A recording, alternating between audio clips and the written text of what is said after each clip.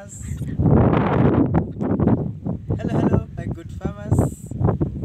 I hope you're good. These are my onions. I want to take you through something that you have been asking about management of nurseries.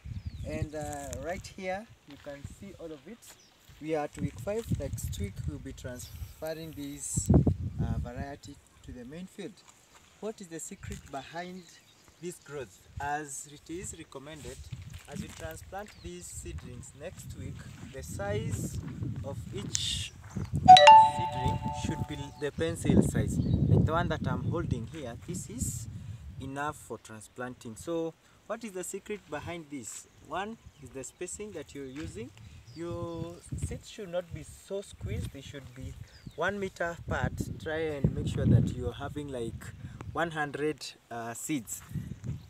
Basically, plant preparation, the soil should have a fine tilth. Your area, you should add manure to make sure that your crop rejuvenated. It has the green coloring matter that you can see here.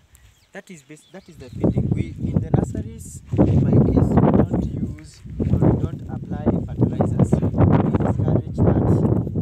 Only manure. You can see my soils here. If you can zoom it well, there is a lot of humus, which is helping my very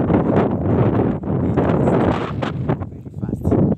Something that we need in this nursery is to make sure that there are no drips and there is no blight. There is no dumping off. Those 3 diseases can lower the germination percentage.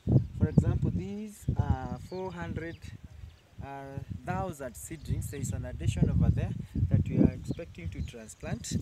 But about the diseases and the pest, the drip one, you should make sure that you apply 3 times pesticide to control the drip, so that if you control it here on the main shamba, you will not have so many problems.